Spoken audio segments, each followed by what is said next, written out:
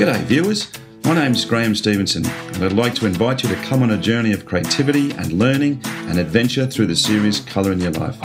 There's an artist in every family throughout the world, and lots of times there's an artist deep down inside all of us as well. So grab your kids, your brothers, your sisters, your aunties, uncles and mums and dads and come and see how some of the best artists do what they do.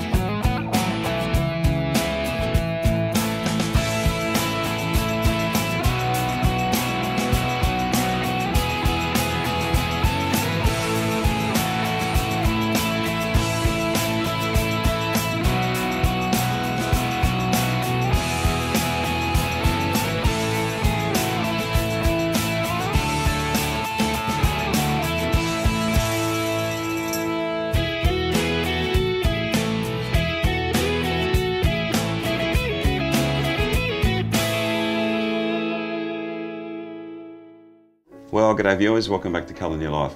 Well, we are in the Bay of Plenty in New Zealand at Tauranga, and I'm with a lovely lady, Doreen McNeill. Welcome to the show. Nice to meet you, Graham. It's wonderful to be here. Now, Doreen has a fascinating history. Obviously, you've been painting for a long time. A long time. But this is a lady that sort of came through the Second World War and then ended up coming from there. Yeah, I mean, you always had a great love of art, even as a child. Oh didn't you? yeah, I loved painting. Yeah. Painting and drawing and colour. The thing was that in England in those days, I mean, obviously after the war, there really wasn't many places that you could go to where you could learn art. No, nowhere at all. No. That I could find. All I found was somewhere who was teaching me to draw from little plaster casts in pencil on small pieces of paper, and really just telling me to draw, and that was it. And I wanted colour in my life. Yeah, that's funnily enough. But you went on to do cartography and aerial drawings for aircraft. Yeah, well, the closest I could get to any sort of art work was as a draftsman. Yeah. And I ended up with a navigation company which had this new system for guiding aircraft. Yeah. And that was, I really enjoyed it. It was so exciting. It was a new form of navigation, but the work was tight and tedious. Yeah. Not tedious, but tight and meticulous. Yeah. And I really wanted to let loose and paint, which I couldn't do there. Yeah. You moved to the Bahamas in the 50s, was it? Yeah. 50s, and then late 50s. And then found a lady there that obviously started to teach you what you wanted to know. But obviously coming from that really tight experience with the maps, Doreen is one of the grand dames of abstract art in New Zealand these days, so it's a real privilege to be here. But that's what we're going to do today. We're going to do some of your abstract works, one or two, and we'll see how we go through the day, and then just make a great start. But this is your work's really from the heart. In many senses. Yeah, I just put down some colour and see what happens. Once you've got one colour down, then things start to happen, and oh, I need another colour, and move it around. And I play. I just love playing with paint, and it's childish, I suppose, but I love it.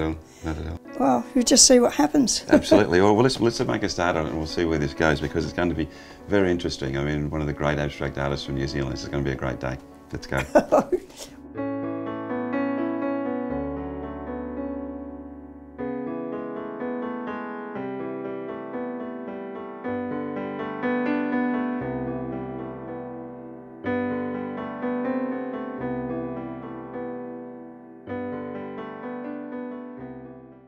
Okay, well, you use really fluid acrylics.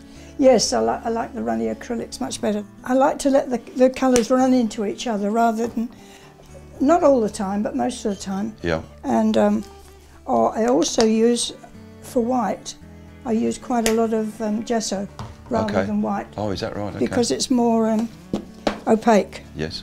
And I've noticed that the colours you got there are actually from a local manufacturer.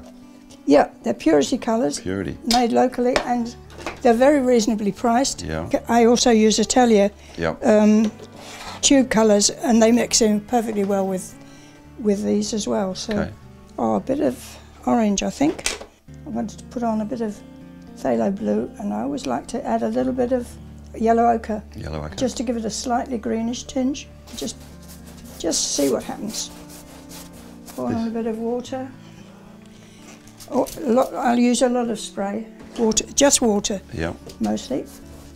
Then flick a bit, so you don't get too even a coat everywhere. That gives you some lovely textures. And when you put the paint down, you're just moving with the paint. Yep. It's telling a story to you, and then you just work with it. I'm just seeing what colour wants to go with what. Yeah. That was a bit yellow, so a little bit warmer there, because that orange and phthalo blue go beautifully together. Plenty of water. Plenty of water, and in my painting I don't really like brush strokes too much, so I tend to get it wet and then move it around with a knife. Just push it around. Oh, it feels lovely to be painting. I've not been painting for a few days, and it's just lovely just messing around with the paint. There you go. Well, you've been doing it for quite a while. I mean, you've been painting for nearly 50 years, or is 50 years, yeah. But it's probably only the last 10 to 15 years that I've really felt I can do what I want with it. Yeah.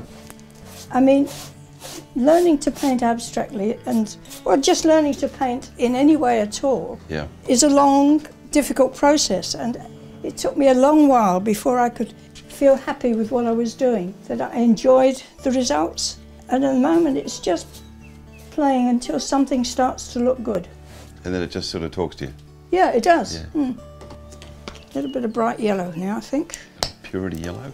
That's a lighter colour and livening it up a bit more. Who has actually influenced you in your abstract style? Is there any specific artist at all? I mean, I know that Turner was one of them, but what about contemporaries?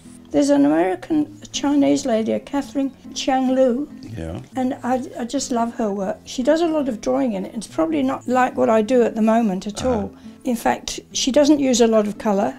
I don't know why I'm really drawn to her work, but I always have since I first saw it. And whenever I see a group of paintings, like on the web, you're looking at some abstract work, and occasionally I see hers, and before I realise it's hers, oh, I like that one. And the other one is Richard Diebenkorn, an American abstract artist, and I also see, again, oh, I like that. It's by him. It's incredible how the well-known masters really stand out. So what influences and motivates you with your work? I mean, you did suggest nature at one stage, but I think it goes a lot beyond that for you. There's often an element of nature, and I particularly like aerial views, rather than, you know, and it's probably because I was once drawing charts for aircraft, as I think you mentioned earlier. Yes. I don't know why, because I didn't fly that much with the job, but I've always enjoyed looking down whenever I'm in an aeroplane, particularly in the Bahamas when we're there. The water from above is just absolutely fantastic. The turquoise blues and greens, and oh, it's just incredible. You've got, you know, we screen up some of the pictures, and Journey is one that comes to mind. And it sort of looks like you're looking down over the landscape once again. Yeah. Those browns and caramels. A few I've done lately, I've been almost like looking up at the stars. It's a similar sort of feeling. You either look down, looking horizontally, it's nothing like as interesting as up or down. Yeah. Oh, there you go. Now, I've just noticed you look up to the ceiling and you've actually got a mirror on the ceiling. Yeah, well, because I work flat, you can't see it from a distance. Yeah. And as most artists will tell you, you need to keep stepping back. Yeah. Which doesn't help here, but if I can look up into the ceiling... There you go. And you've got a mirror up there. I can check it. That's fascinating. I'd like to put in a little bit of crayon now. Do you think you could pass me that box of crayons? Sure, I've got some crayons over here for you. There you go. Lovely, thanks. There we go. These are Caran d'Ache, well used, as you can see. Yeah. Water-soluble crayons. Oh, okay. And they mix beautifully with acrylic. You get different textures. Don't often leave them like that. I usually then paint into them. Just experimenting with the different textures. I just play around till I find something I like, and it sounds silly, but I paint because I enjoy doing it, and so it's fun to me. Yeah. Oh, look at that lovely orange. I'm just being completely free. But you were saying before about living in England and then moving to the Bahamas, there was such a sense of freedom. That's true. Or when I was there, it was quite a tight society, and you always feel restricted, as you had to explain what you were doing, why you were doing it. I felt, it's probably not true, but I never felt completely free. Once I went to the Bahamas, it's a completely different way of life. You do what you want, when you want. Obviously there are social restrictions, but for the most part, the heat and the warmth and the fact that you're wearing less clothes alone makes you feel freer and happier and more able to splash paint around instead of drawing tight little aircraft charts.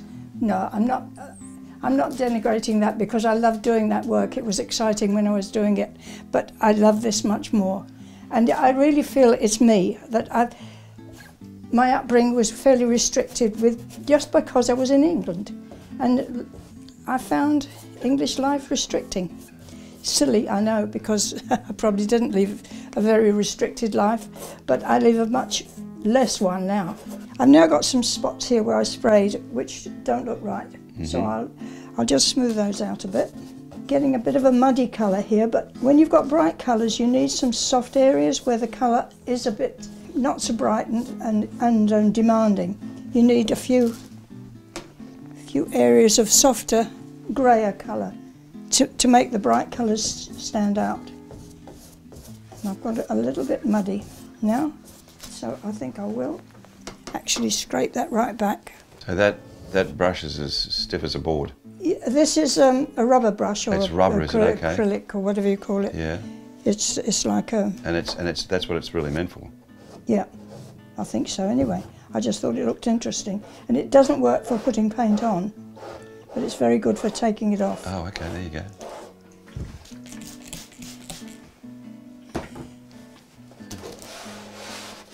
And I'll come back to that nice turquoise colour that I had before, which had got lost. With your work, how do you judge when you feel it's finished? Oh, gut instinct, that's all. Yeah. And I leave them hanging up in the living room usually when I've got to the stage where I think they're nearly finished. And I just keep looking at them, and if I feel, oh, no, that's not quite right, or if nothing bothers me, then I reckon it's finished. What I very often do, I get some varied colours in, quite wet. I put some cellophane on. Oh yeah. And what I find, this is cellophane, what I do find best is when you get books in the post. Yes. They're covered in this. Yes. And it's lovely because it's not as flexible as cling wrap, yeah, and it's not as stiff as cellophane. So you can move it around. See the texture's coming up now.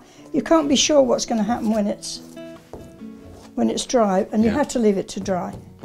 So I'll just move around and do a little bit of painting up here while that dries. And then you just sort of pull it up and all those textures stay on the canvas itself. That's amazing. And then maybe an orange crayon.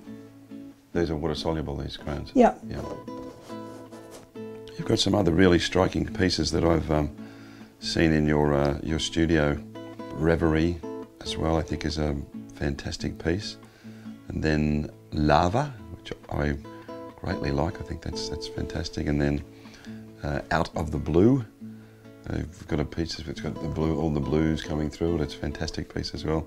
And then Flare Up, which is like two amoebas joining together with reds and blacks all through it. That's pretty dramatic. A lot of people said it looks like the top of a volcano, which I think it was a bit in my mind. I don't know, but there really is sort of something flaring up out of it. It's yeah, I enjoyed that one. That's one of my most recent, actually. Yeah.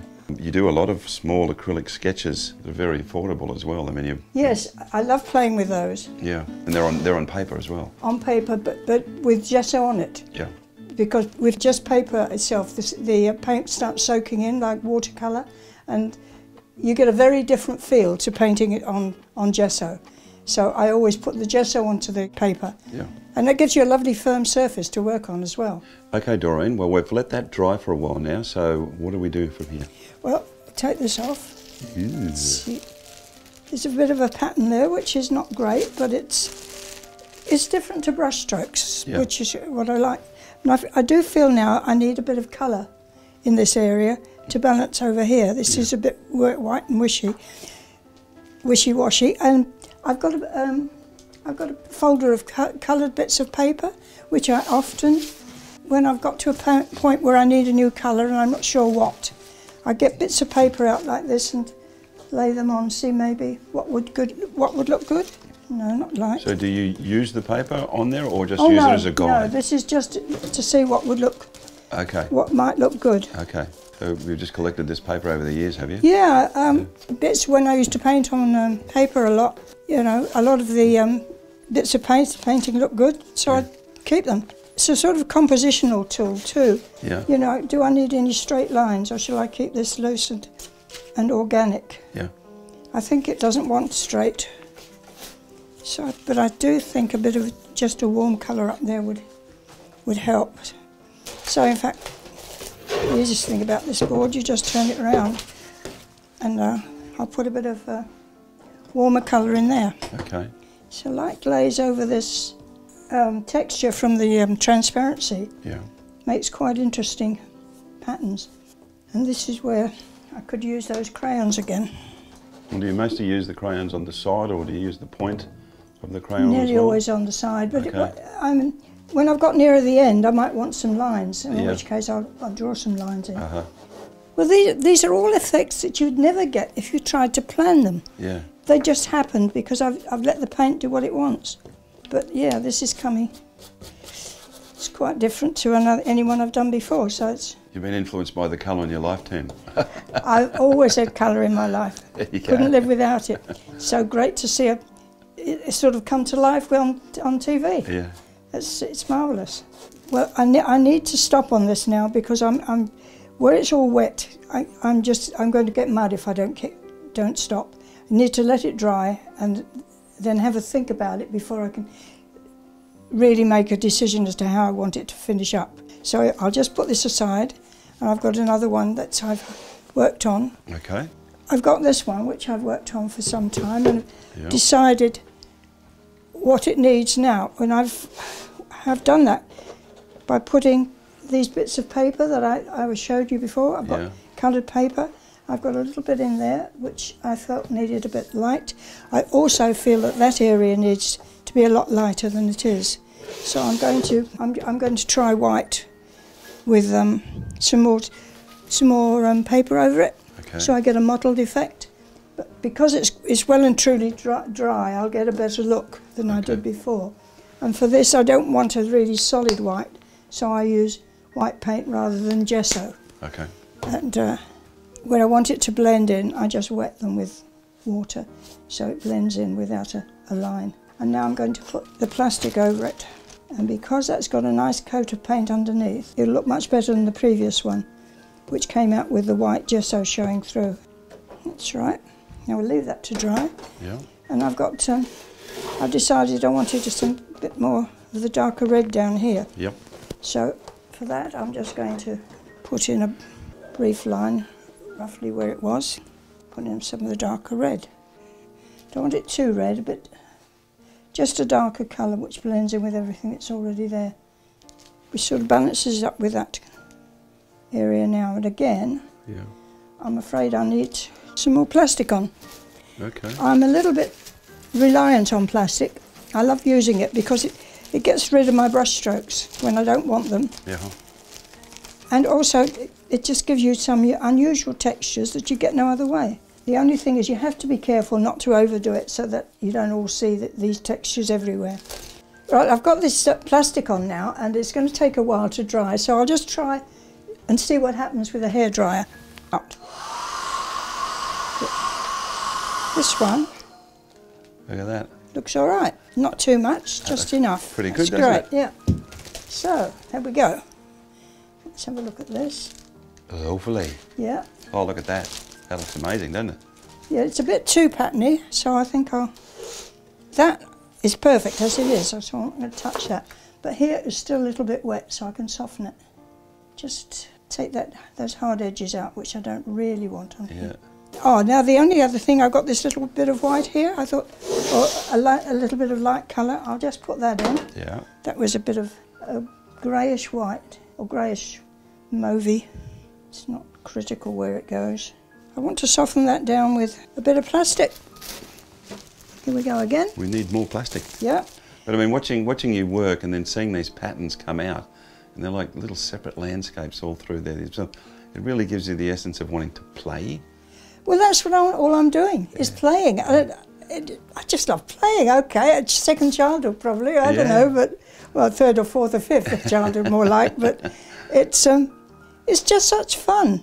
Yes, you can really let your imagination run, can't you? Well, the more you do, the more you think, oh yeah, well, you can do this and I can do that and I know what'll happen. Mm-hmm. And so the more you do, the easier it becomes. That's the thing. Yeah, this one reminds me of literally looking right from above and seeing an ocean. Yeah. And you see the little lines going through, and then the landforms and the spit coming out. That wasn't intended, but there it is. Yeah. That's how often my paintings turn out. Yeah. That little sort of aerial view, and it's weird. I mean, say the only thing I can think of is because of the job I had, although that I didn't fly that much with it. But maybe it's just your spirit that does. That's right, it's my spirit flying up over the top. Yeah, I like that. Well, I think it's just about finished. It looks amazing. I mean, to me, it's as though you're in a satellite or a spaceship and you're slowly crossing the globe, and you can see the aqua waters and the sand beaches and then the points coming out. It's just a fascinating piece of work, it really is. Okay guys, well that was a really fascinating day with Doreen, and this is just amazing. I mean, when you look into this, it's as though, as I said, you're floating in outer space. Yeah, quite incredible. Flying. Yeah, but thank you so much. Oh, thank you. It's been a great day. I've thoroughly enjoyed it. Thank you. It's putting more and more colour in my life. Yeah, absolutely. But if people would like to come and see more of your work and even have a chat to you, what's your website address? It's doreenmcneill.co.nz. Okay, doreenmcneill.co.nz. Also, as always, you can come to colorinyourlife.com.au and our YouTube site, plenty of subscribers in there, and we've got some fantastic DVDs out these days. And come into the website and have a look, because we've got some pretty amazing things happening in there these days. We've got webinars, resources, bonuses. We'll even have Doreen in there at some stage having a talk to the many fans across the world, so definitely pop in and see us. We've had a fantastic time in New Zealand. People are amazing. We hope to get back here in the next couple of months to film some more people. But we're going to head off. But as we always say, remember guys, make sure you put some colour in your life. And we'll see you again. Bye now. Bye. See you guys.